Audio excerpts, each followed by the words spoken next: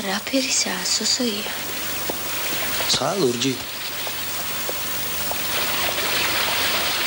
ლურჯი, ლამაზია? ძალიან ლამაზია ხატია, ძალიან. ცისაფერს, ლურჯსაფერს, ხომ გახსოვს? გიყვართ ზოგადად ადამიანებთან ურთიერთობა, მარტივად გამოგდით? კი, რა თქმა უნდა, არსია სიცოცხლის საერთოდ ჩვენი არსებობის ადამიანებთან ურთიერთობა. და რაც მეტი დრო გადის, რაც მეტხანს ვცხოვრობ, მით უფრო ფასეული ხდება ურთიერთობები ადამიანთან. თქვენი დაბადების დღე ახლოვდება.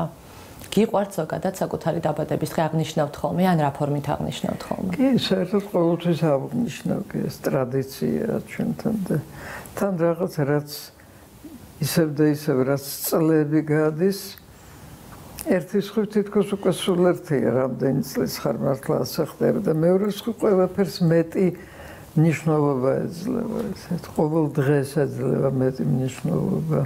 საგრძნობია ასაკი, თუ ეს არის ციფრების რაღაც პირობითი კომბინაცია? ხო, ესე რომ ვთქვა პირდაპირ რომ აი ვიგრძენი რომ ამდენი და 90-ის გავხდი, ვერ ვეტყვი, მაგრამ ნუ ალბათ რაღაცნაირად იგრძნობა. ყველა ასაკს აქვს თავისი ხიბლი.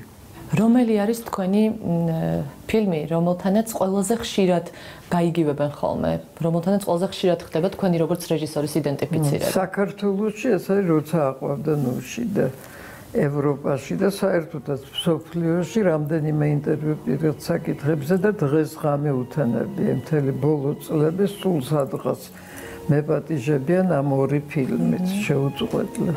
ყველა ფილმი არის შენი ცხოვრების ნაგლეჯი. მით უმეტეს როცა ფილმებს აკეთებ, მართლა იმაზე რაც გაინტერესებს იმ წუთს, რაზეც შენ ფიქრობ, რაზეც ხარ კონცენტრირებული. და არის შემოქმედება აი ამ ჩვენი ნაფიქრისგან, ჩვენი ემოციისგან, იმისგან რაც გვაწუხებს, გარკვეულწილად გათავისუფლების საშუალება? რა თქმა უნდა, მარტო ფილმი არა, ასევე წიგნი, ყველაფერი, რაშიაც ჩადებ შენ თავს, ასე ვთქვათ, ის უკვე რაღაცისგან განთავისუფლებს. ქალბატონო ლანა, ძალიან ლამაზად გამოიყურებით და ლამაზთან ერთად სახასიათოდაც. ამას დიდ მნიშვნელობას ანიჭებთ, ან ანიჭებთ საერთოდ მნიშვნელობას? როგორ გითხრათ, ნუ რაღაცნაირად თავისთავად ხდება, ახლა რო გითხრათ, რომ კონცენტრირებული ვარ იმაზე, როგორ გამოიყურები, ვერ გეტყვი, მაგრამ იერს გარეგნობას, რა თქმა უნდა, აქვს მნიშვნელობა, რა თქმა უნდა. თქვენი დატვირთული შემოქმედებითი ცხოვრების ფონზე მინდა დაგისვათ ეს კითხვა, რამდენად რთული იყო ბალანსის დაცვა საქმესა და ოჯახურ ცხოვრებას შორის და რამდენად რეალურია, რომ სწორი დაგეგმარების პირობებში ადამიანმა შეძლოს წარმატებით დაბალანსება? როგორ გითხრათ, ამ თემაზე მე ფილმიც გადამიღია, რამდენიმე ინტერვიუ. ფაქტიურად აი ამ თემაზეა, მაგრამ რომ გითხრათ, რომ მე ეს განსაკუთრებით მწვავედ მქონდა პირადად განცდილი, ვერ გეტყვით, იმიტომ რომ რაღაცნაირად, რა ვიცი, ჩემი მეუღლეც თვითონ იყო შემოქმედი ადამიანი და ძალიან კარგად ესმოდა, რომ მეორე ადამიანიც მის გვერდით ყოფი, ასევე შინაგანად თავისუფალია და უნდა გააკეთოს ის, რაც უნდა და არ ქონდა ამაზე პრობლემები არ ქონდა. ხანდახან რა თქმა უნდა რთული იყო. კინო ისეთ საქმიანობა, რომ შთამთქავს ადამიანს მთლიანად. არაფრის დრო მერე არ გრჩება. როცა იღებ ფილმს, ეს ნიშნავს, რომ აი გადაშვებული ხარ ამ რაღაცაში, ესე ჩანჩქერივით არის, აი მიგაქანებს და ასეთი პროცესია. წარმოგიდგენიათ, რომ რაიმე სხვა საქმე, ნებისმიერი საქმე გეკეთებინათ ცხოვრებაში და არა კინო? არა, ნუ კინო რაღაცნაირად იყო არჩევანი, იყო ნამდვილი არჩევანი და რამდენადაც შეიძლება და ის გამოვხატე, რაც მინდოდა. მინდოდა მეკითხა იმ პრიზებსა და ჯილდოებზე, რომლებიც თქვენი შემოქმედების ცხოვრების განმავლობაში გაქვთ მიღებული. რამდენად მნიშვნელოვანია ეს, როგორ ფიქრობთ, ხელოვანისთვის, რამდენად ამაღლებს мотиваციას, ეს აღიარება და მათ შორის მასშტაბური აღიარება? თვალთმაქცობა იქნება, რომ თქვა, რომ არ აქვს მნიშვნელობა აღიარებას. აი პირველი მართლა ესეთი ჩემთვის ძალიან დიდი მნიშვნელობის ფაქტი იყო, როდესაც აი სან რემოში, აი საბჭოთა დროს მივიღე გრან-პრი, ნუ დიდი პრიზი ფესტივალის. ეს მართლა რაღაც იყო, იმიტომ რომ სულ არ მოველოდი. გამდა ბევრი დაბრკოლებები ქონდა ფილმს, ეს რამდენიმე ინტერვიუზე ელაპარაკი. ცოტა არ იყოს ესეც შოკში ვიყავი, მართლა სულ არ მოველოდი ამას. საერთოდ აღიარება კარგი რამეა ერთი სიტყვით, მაგრამ ისიც უნდა გეხსნოდეს, რომ ადამიანის ცხოვრება საერთოდ და მით უმეტეს შემოქმედება არის ესე აღმა და დაღმასვლა აუცილებლად, ეს თავისთავად ასეა. ამას მშვიდად უყურებდით და იღებდით? რა ვიცი, როგორ გითხრათ, ტანჯვა თან ახლავს შემოქმედებას. საერთოდ ადამიანის ცხოვრებას ძალიან ბევრს იტანჯები ამ ცხოვრებაში. აუცილებელი არის რაღაც ძლიერი ემოცია იმისთვის, რომ გინდა გადაიღო, დახატო, დაწერო რამე როგორ ფიქრობთ? რა თქმა უნდა. მით უმეტეს იყო ჩვენ ძლიერი ემოციები არ გვაკლდა ამ საბჭოთა ხანაში განსაკუთრებით, სულ იყო დარტყმები, შეუწყვეტლება ესეთი და ფაქტიურად, რომ თქვა, ჩვენი ცხოვრება იყო ბედისწერასთან ჭიდილი.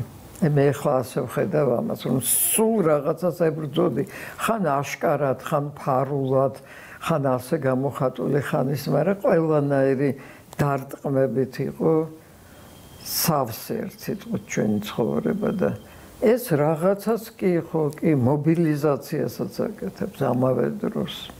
არის რაიმე რის მიმართაც გაქვთ განსაკუთრებით დიდი ნოსტალგია, ან ფიქრობთ, რომ უკეთესად შეიძლებოდა, ან აჯობებდა ასე მომხდარიყო, აი რასაც სულ უბრუნდებით. იმდენი ტრაგედია მქონდა ცხოვრებაში, რომ ყველაფერს ვინატრებდი, რომ ასე არ მომხდარიყო. რომ მშობლებთან ერთად გავზრდილიყავი, რომ დედაჩემი 10 წელი არ ყოფილიყო გადასახლებული და ასე შემდეგ, რომ ლადო არ გადაცვლილიყო საკმაოდ ადრე. როგორ გადაიტანეთ ეს ყველაფერი? აი ეს ემოთ ჩამოთვლილი სირთულეები ძალიან ძლიერი ხასიათი გაქვთ თუ უბრალოდ სხვა არჩევანი არ არსებობდა?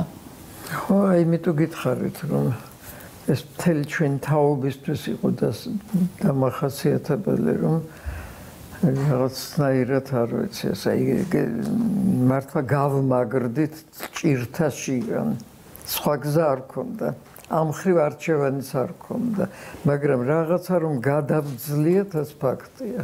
რაღაც გადავძლიეთ და მე ჩემ წიგნს ესეთი სწავლმძღვარე ვაჟას ნათქვამი, ცხოვრებამ შხამი მასმია, მე კახურ ღვინოთ შევირგე. არაჩვეულებრივი სიტყვებია და ჩემთვის პირადად კი არა, ძალიან ბევრი ადამიანისთვის საბჭოთა დროს ეს პირდაპირ ზედ გამოჭრილი ეს სიტყვები, თითქოს აი ცხოვრება ცდილობდა, რომ შხამი გვესვა და ჩვენ კიდე ამას ვირგებდით როგორც კახურ ღვინოს. როგორ ფიქრობთ, რა არის ის მთავარი, ის უმთავრესი, რაც წლებს მოაქვს? აი წლებს ის მოაქვს, რომ